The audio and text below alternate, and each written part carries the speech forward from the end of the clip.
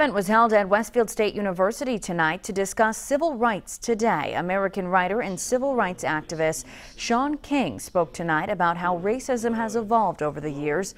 King often writes and speaks about racism in mass incarceration and ideals of social justice. He also uses social media to captivate his audience, which is more than 1 million Twitter followers. The Dean of Undergraduate Studies told 22 News that King's social media presence was a big draw for tonight's lecture. It's good to bring the real person to have those conversations rather than just reading their tweets and posts.